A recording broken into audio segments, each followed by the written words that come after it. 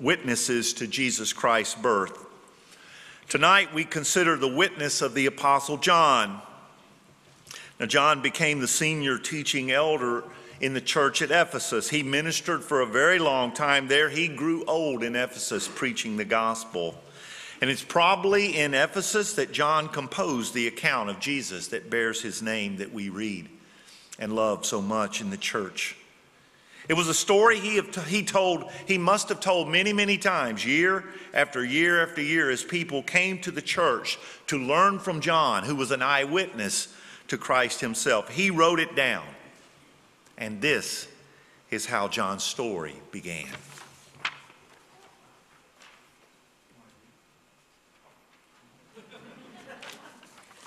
And this is how John's story began. John chapter 1, beginning at verse 1. In the beginning was the Word, and the Word was with God, and the Word was God. He was with God in the beginning. Through him all things were made. Without him nothing was made that has been made. In him was life, and that life was the light of men. The light shines in the darkness, but the darkness has not understood it.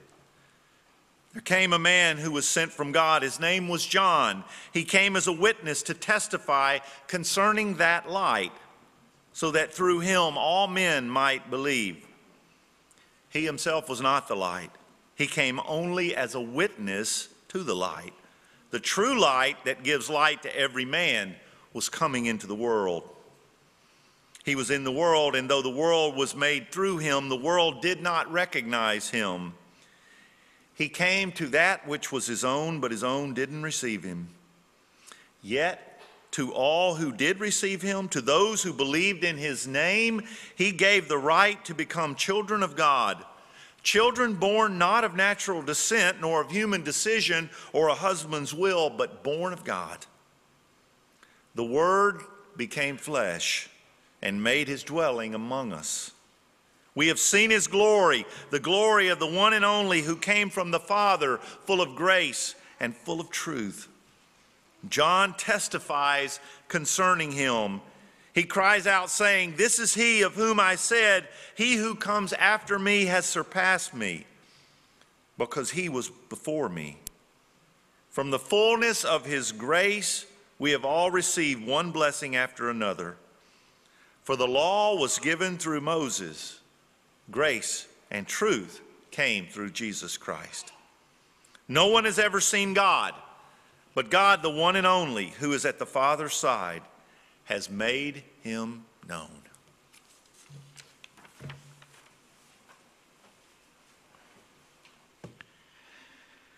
Come on in, all of you. Gather around. Oh, it's good to see you. We've run out of benches. Perhaps some of you young folks could sit on the floor. Thank you. Appreciate that. I commend you for your interest in the way. As you can see, we're quite an eclectic group. We've got men and women. We've got Romans and Greeks, people from all over. Young folks and older folks like us. We've got people from all walks of life. Now, in this class, we'll teach you, we're going to review the laws of Moses, and we're going to then talk about the gospel of Jesus.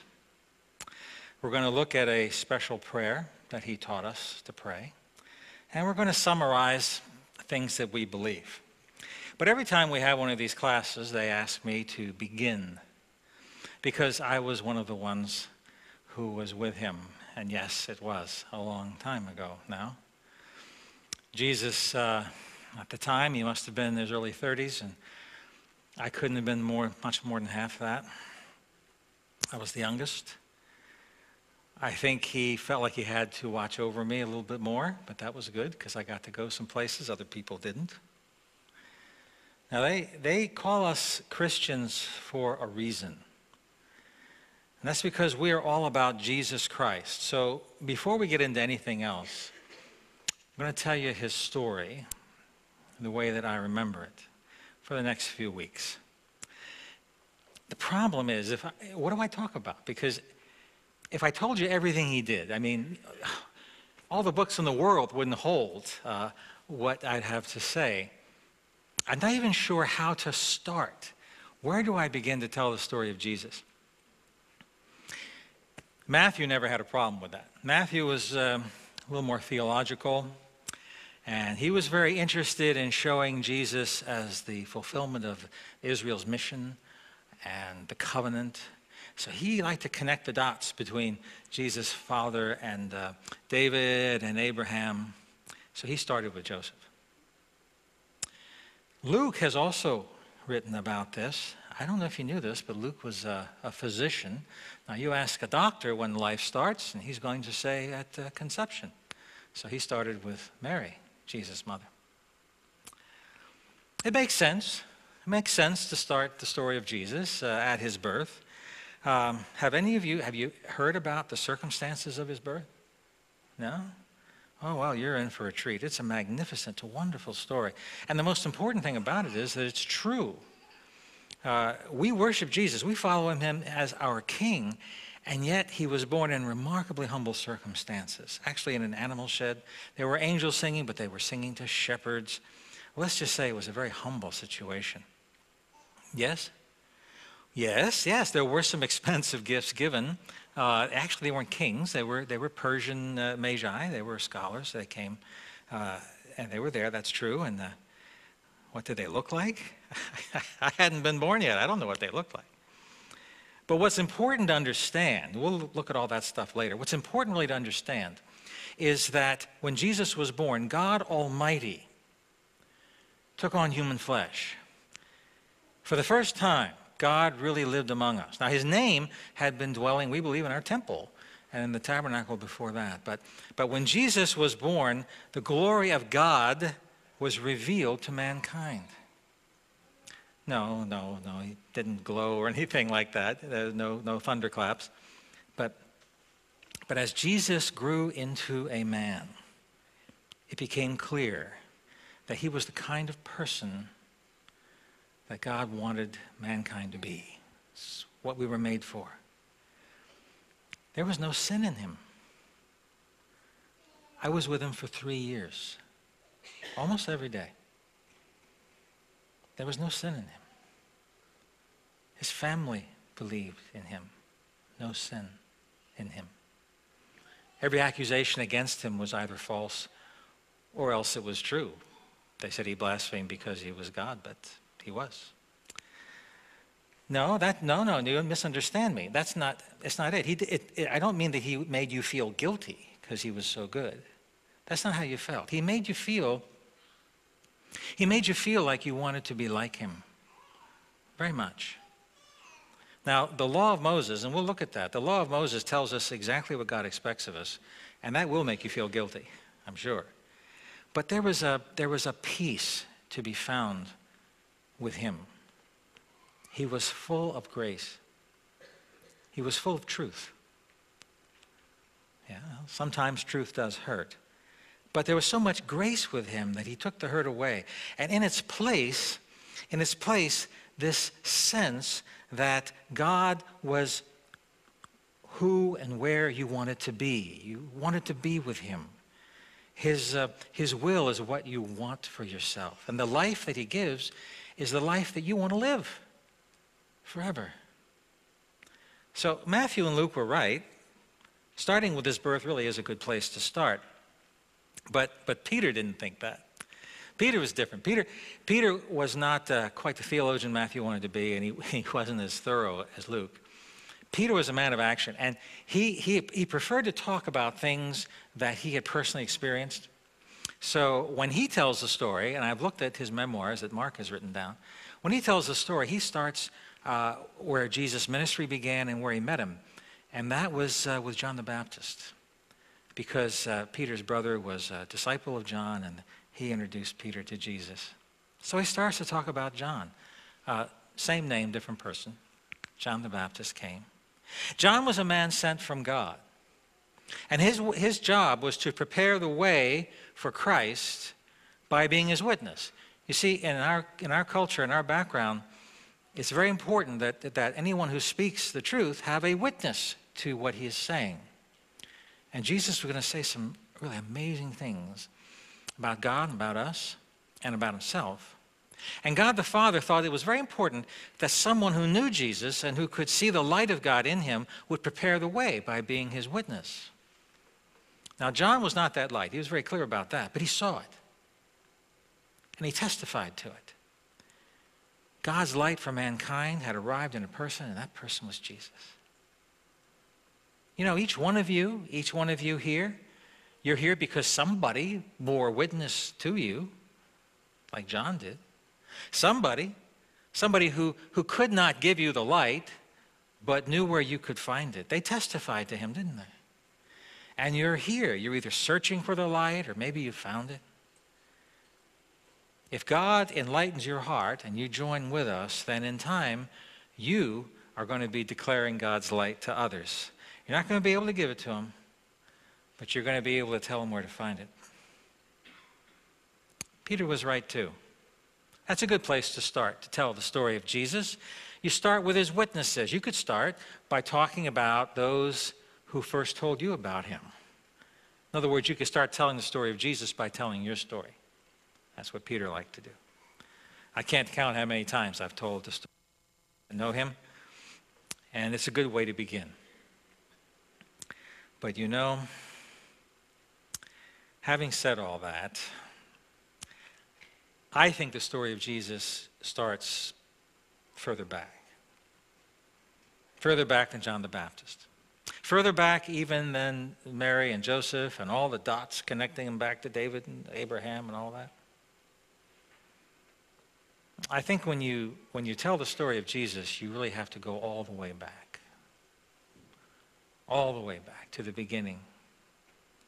Before Adam was formed out of the dust of the ground.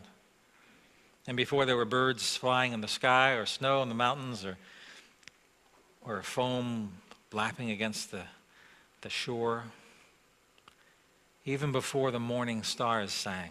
Back all the way to the beginning. Before anything was made. Nothingness? Who said anything about nothingness? No. God has always been there. He fills all things. You know, the universe is very small compared to God. Lonely? Who said anything about God being lonely? Now, God is one. There's only one God, that is true, but God is all sufficient. He doesn't need the likes of you or me to cure some loneliness. God's never been lonely. I like to say that God is love. It doesn't mean that love is God, but God is love. And I mean, eternally, he is love. Now, it takes more than one person to love. To love, you love another person. We know three persons who together are the one God, and their love is perfect, and it's eternal. Now, if Jesus is the fusion of God and mankind, then you could say that Jesus began in the womb of Mary at a certain place, certain time. But the divine person who became Jesus, he didn't begin there. His story goes back long before he received a human name. Back to the beginning of all things. What shall we call him? Back at the beginning. You know, when people ask me to describe Jesus to them, I think, well, how can I describe in a few words a person who is complete and whole and healthy? And I think about something Jesus used to say about his Heavenly Father. He said that he only wanted to accomplish the things that his Father wanted to accomplish. He said that he only wanted to say the things that his Father wanted to say. Jesus was born so that God's promises, so that his words might be fulfilled, come into being. So back at the beginning, when the Father thought, let there be light, and willed the stars and the earth into being, and when he willed to create a never-ending, always unfolding story of life, back there at the beginning, the one that I knew as Jesus was with God, and he was God. And whatever the Father wanted, He spoke into existence. He was God's Word. And through him, everything was spoken into existence, and there's nothing that exists that he didn't make. He's always been, and he always will be about accomplishing his Father's will. The Father wants to create a new humanity, glorious and like him. Jesus came to make that happen. Well, those are some of the different ways we could start to talk about the story of Jesus. In the beginning, when he was God's Word, declaring, "Let there be light," or at his birth, when the stars conspired to lead a path of light to his door. Or when his witness was first heard from John or whoever spoke to you, whoever told you that the light that lightens every man is coming into the world. I can tell you who it is.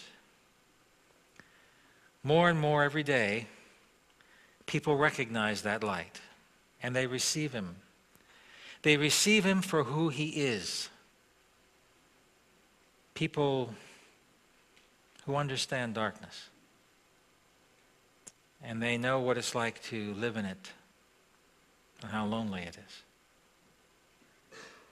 Jesus banishes our darkness by making us God's children.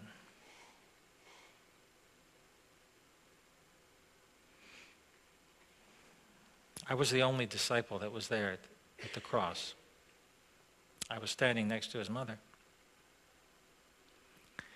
And not long before he died, he spoke to her and said, "John, he's your son." And then he looked at me and he said, "She's your mother." And I thought at first he just wanted me to take care of her. But I realized that he had made me part of his family. That's what he does. That's what he does with everyone who receives him for who he is and believes in him. He makes them part of his divine family. God and mankind together. It's wonderful. He gives us the right to regain a relationship with God that mankind lost a long time ago. He gives us the right to come home. And right now he's building a home for us to come home to. Friends, may God, the Holy Spirit, open your eyes to see this light. No one's ever seen God. Can't see God. He's spirit. He's not flesh. But God, the one and only, who's now at his side, he's made him known. Well, that's enough for this time. We'll tell you more of his story later.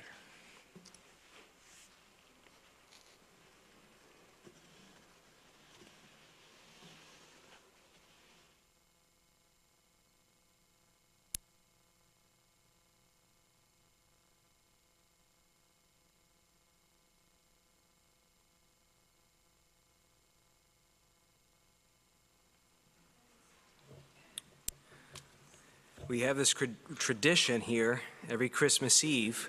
We start with one candle, we dim the lights down, and everybody has a candle, I hope, and we all have a flame. And if you've never been here before, we're not trying an experiment to see